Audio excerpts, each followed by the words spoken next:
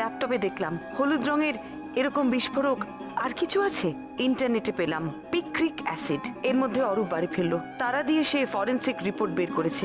হলুদে নাকি কিছুই মেশানো ছিল না, পিক্রিক অ্যাসিড ছিল না হলুদে। এর মধ্যে মায়ের কাছে মায়ের গুরুদেবের ফোন এলো। তিনি কড়া করে মাকে বলেছেন আমায় তদন্ত বন্ধ করতে। আর দীপার পোস্টমর্টম রিপোর্টও বলছে গ্যাস সিলিন্ডার বাস করে পুড়ে যাওয়ার কারণেই মৃত্যু। আমাকে কিন্তু মাধুরীর সুইসাইড নোটের 3টে শব্দ স্বস্তি দিচ্ছে না। যে যাই বলুক, কবি এলো আমাদের বাড়িতে তদন্ত বন্ধ করার আর্জি নিয়ে। তুমি প্লিজ প্লিজ ওই বাড়িতে যেও না। দেখো, আমি তোমাকে সত্যি কথা বলছি, আমরা কেউ কারোর কোনো ক্ষতি করতে চাইনি। এটা একটা নিছক দুর্ঘটনা। পুলিশ তদন্ত করলেই বুঝতে পারবে।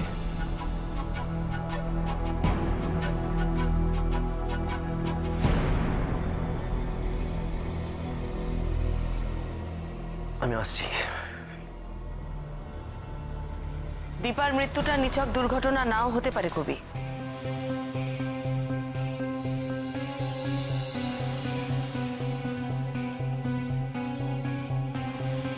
এমনও তো হতে পারে এটা সম্পূর্ণ সাজানো, দীপাকে কেউ খুন করেছে আর মাধুরীর মানসিক দুর্বলতার কথা জেনে দীপার মৃত্যুর দায়টা তার উপর চাপানোর চেষ্টা করছে। আর ইচ্ছে করে মাধুরীর উপর এমন প্রেশার দেওয়া হয়েছে যে সেটা সহ্য করতে না পেরে সে আত্মহত্যা করে।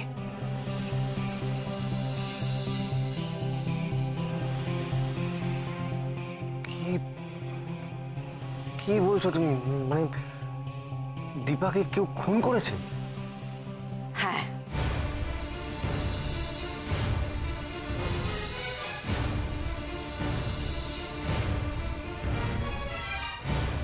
কি অদ্ভুত! দীপাকে কেন কেউ খুন করবে? সেই উত্তরটা জানা থাকলে তদন্তের আর প্রয়োজন ছিল না। না না না, ইম্পসিবল। দীপাকে কেউ খুন করতে পারে না। অত সুন্দর শরীর, অত সুন্দর মন।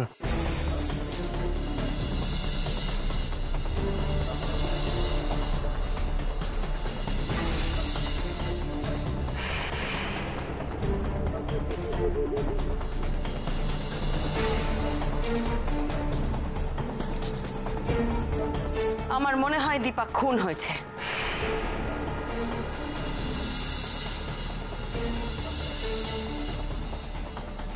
আর আমার মনে হয় তুমি অযথা জল ঘোলা করছো। ইচ্ছে করে মন গড়া ধারণা করে আমাদেরকে হ্যারাস করার চেষ্টা করছো। কি বলছো তুমি কবি? দিদিভাই শুধু শুধু কেন?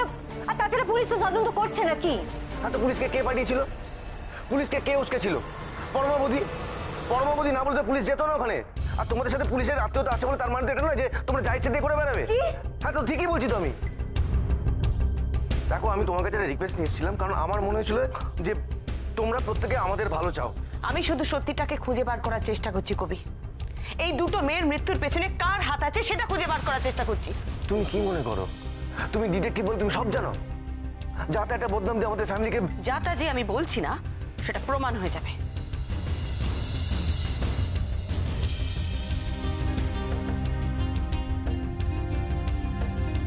তোমার কাছে আসাটাই আমার ভুল হয়েছে। তুমি তো সব টাকার জন্য করছো, তাই না? ঠিকই তো।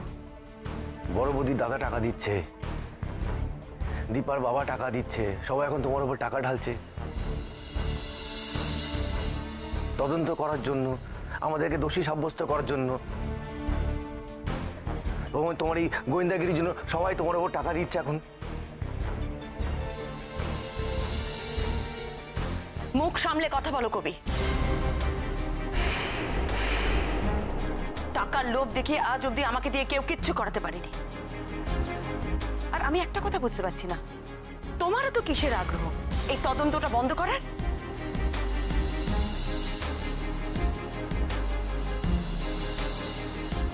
আবার কি হলো? কবি কবি বাবা, তুমি? মাসিমা, আপনি ওনাকে আমাদের বাড়িতে যেতে বারণ করুন।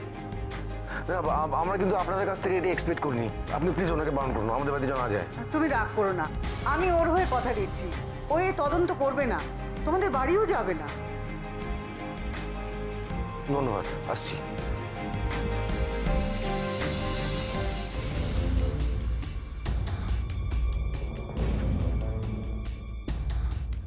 না মা, আপনি কথা দেবেন না, আমার হয়ে কোনো কথা আপনি দেবেন না।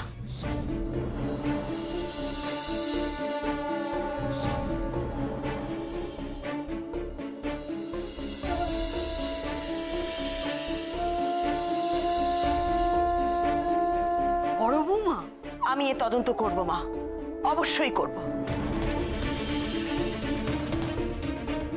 পরপর দুদিন দুটো বউয়ের মৃত্যু, আর দুটোই অস্বাভাবিক মৃত্যু। সে আপনার গুরু বোনের বাড়িতেই হোক আর যেখানেই হোক, এর শেষ আমাকে দেখতেই হবে।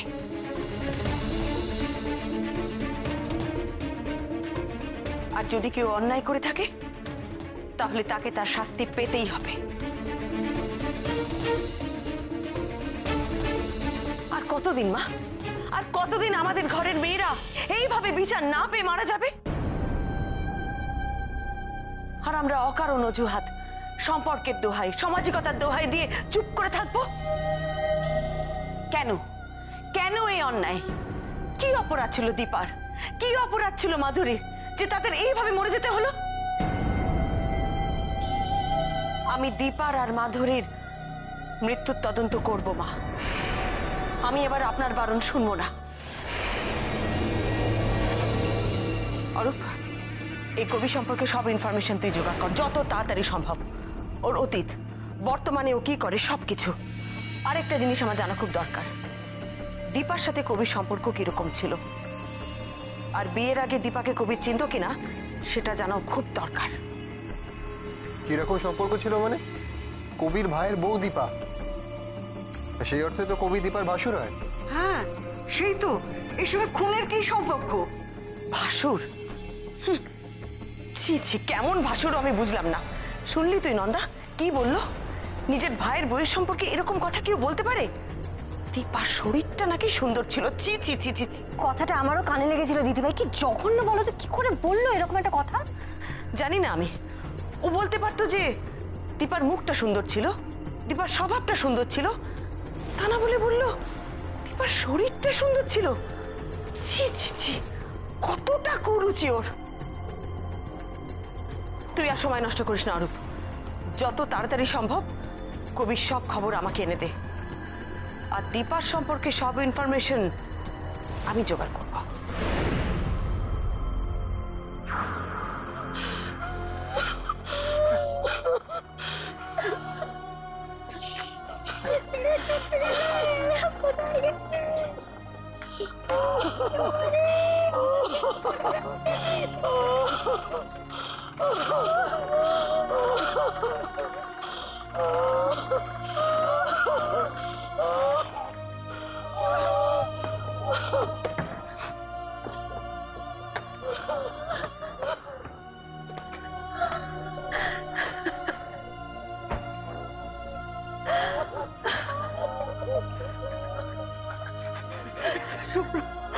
শুভ্র,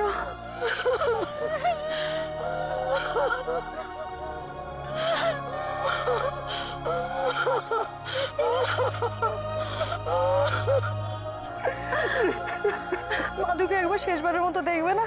পারবো না, প্লিজ পারবো না, আমি পারবো না। কেমন আমাকে প্লিজ বলবেন, আমি মুখটা দেখতে পারবো না, প্লিজ আমাকে বলো না। প্লিজ এরকম করো না, দেখো মা বাবা নেই, তুমি তো সব।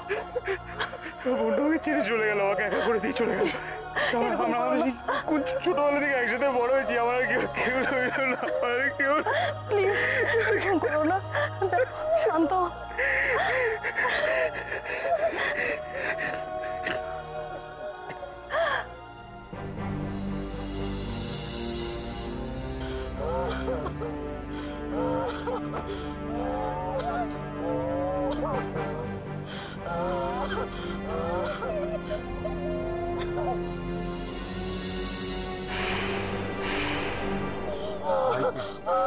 ভাইকে নিয়ে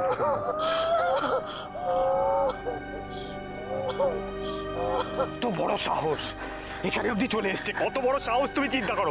প্লিজ মাথা গরম করো না, ওদেরকে কিছু বলার দরকার নেই। বলার দরকার নেই মানে? বলে কোনো লাভও নেই।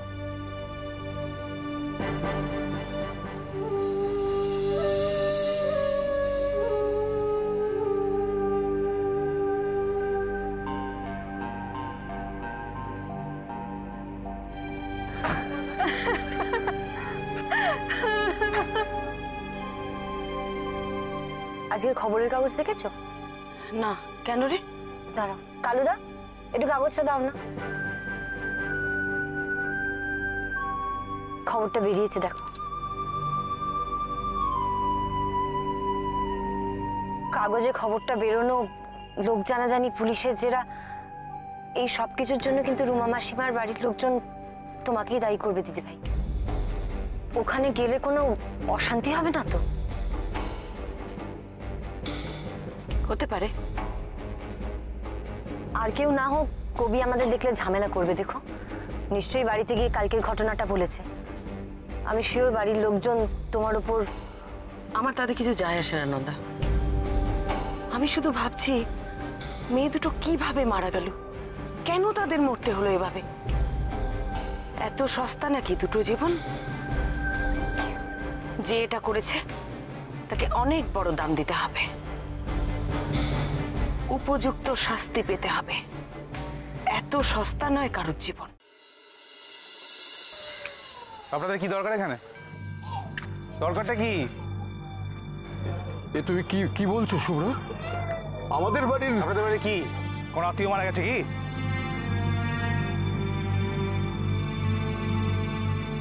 কি বলছো শুভদা?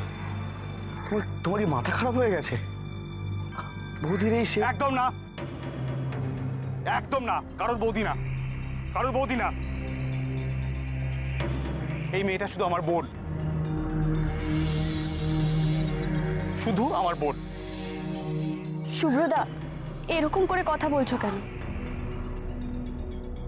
বড় বৌদি তো আমাদেরও খুব কাছের ছিল, আমাদেরও কষ্ট হচ্ছে। কারোর কষ্ট হচ্ছে না, আপনাদের কারোর কোনো কষ্ট হচ্ছে না। আজকে আমার বোনটা এখানে শুয়ে রয়েছে, এই পরিণতি হয়েছে যাদের জন্য, তারা প্রত্যেকে আমার সামনে দাঁড়িয়ে আছে, আর আমি কিছু।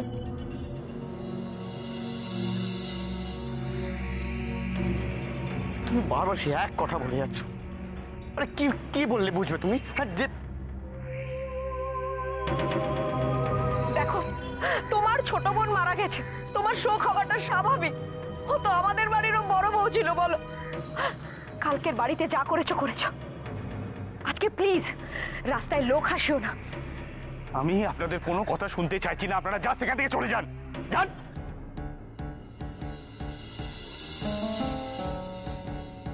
চলে যাব মানে? কি ব্যাপারটা কি?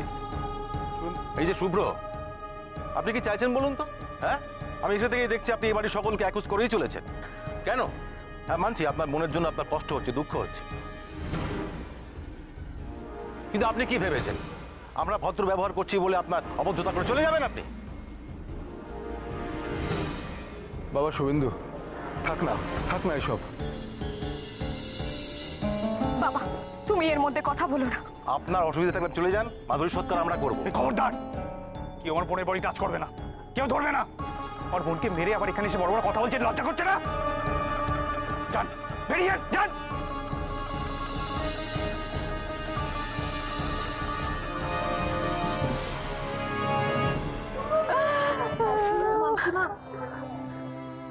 ও তোমরা? দীপা চলে গেছে, তোমাদের বন্ধু আমাদের ছেড়ে চলে গেছে। মাসিমা, আপনি নিজের মনকে শক্ত করুন মাসিমা। কি করব? বাবা শুভ্র, তুমি একটু শান্ত হও প্লিজ। দেখো, এখন মাথা গরম করার সময় নয়, এখন সবাই শান্তভাবে এই কর্তব্যটুকু পালন করতে হবে আমাদের। কিসের কর্তব্য মেসমশাই? কর্তব্য আপনাদের করা হয়ে গেছে। একটা ভীতু দুর্বল মেয়েকে উস্কেছেন, উস্কে তাকে দীপার মৃত্যুর জন্য দায়ী করেছেন, সুইসাইড করেছে। আপনাদের কাজ তো হয়ে গেছে, আর কি চাই? হ্যাঁ, যান যান তো প্লিজ, আমার চোখের সামনে থেকে চলে যান, প্লিজ চলে যান, যান। শুভ প্লিজ প্লিজ, শুভ মাধু স্ত্রী আমার তুমি এরকম করতে পারো না। করতে পারি না, এরকম করতে পারি অনেক কিছু করতে পারি। কোথায় ছিলে তুমি? কোথায় ছিলে? কি কাজ করছিলে যখন তোমার বাড়ির প্রত্যেকটা লোক আমার বোনকে মিথ্যের কাজ করে দাঁড় করাচ্ছিল? কি মন কাজ করছিলে তুমি?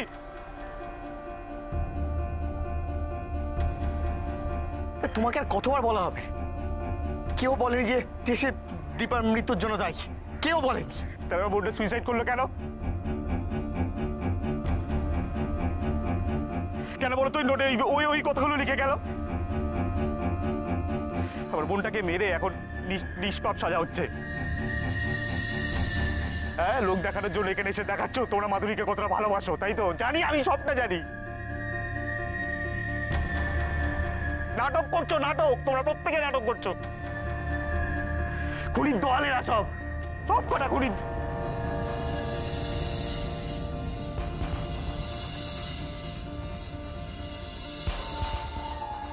এই, আপনি কিন্তু বড্ড বাড়াবাড়ি করছেন।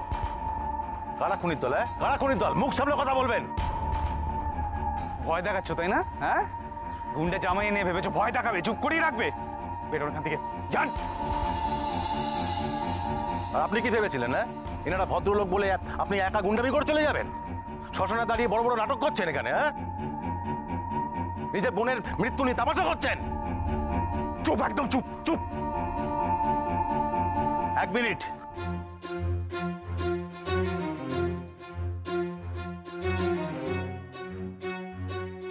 শুভ্র যা বলছে আমিও তাই বলতে চাই। আপনারা এখন এখান থেকে গেলেই ভালো হয়।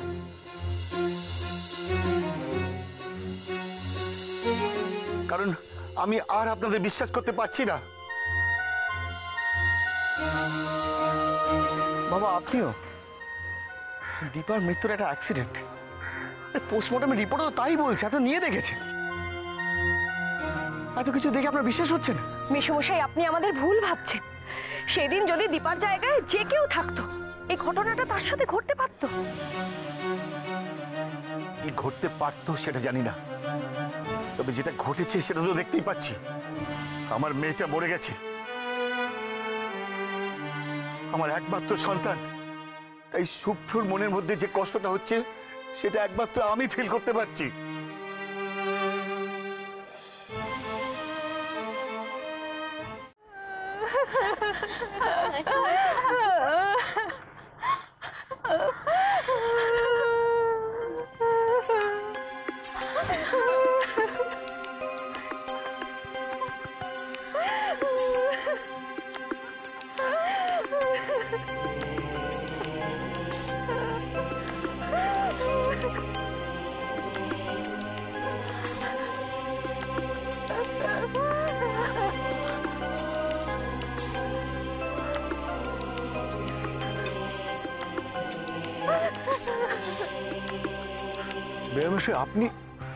আপনিও শুভ্রর সঙ্গে এক সুরে কথা বলছেন? মাফ করবেন, আমাকে আর বেআই মশাই বলে ডাকবেন না। আমার মেয়েটা মরে যাবার পর থেকে সব সম্পর্ক চুকে গেছে।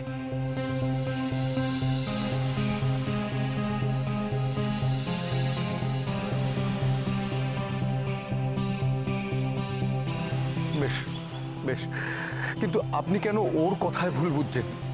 আপনি আমাদের তো চেনেন নাকি? চিনছি তো, এখন চিনছি।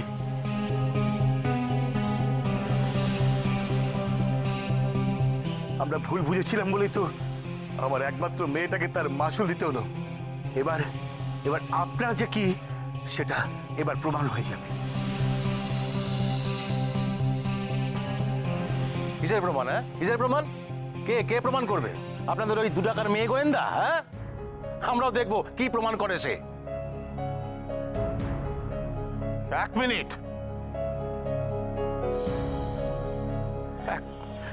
বাবা, আমার আর এই সমস্ত কথাবার্তা ভালো লাগছে না। এইরকম একটা মুহূর্তে এতগুলো মানুষের সামনে, বাইরের লোকের সামনে আমি আর থাকবো না এখানে, যাচ্ছি। আমরা কেন বেরিয়ে যাব? আমরা যা করতে এসেছি তাই করব। ছেড়ে দাও শুভেন্দু, রবি যেটা বললো সেটাই ভালো। ওনারা এইভাবে সিন ক্রিয়েট করে আমাদের মান সম্মান নিয়ে খেলতে চাইছে। কে সিন ক্রিয়েট করছে? আমরা সিন ক্রিয়েট করছি? আপনাদের বাড়ির দুবোই ডেড বডি এখানে পড়ে আছে আর সিন ক্রিয়েটটা আমরা করছি। চমৎকার।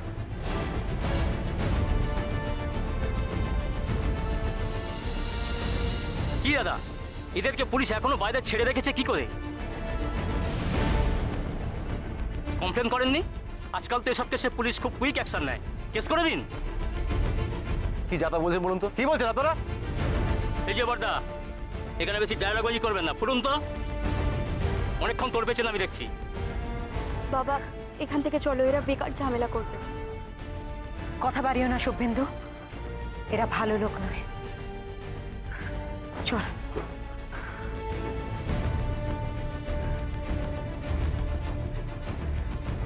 ভালোবাসা দেখাতে এসছে।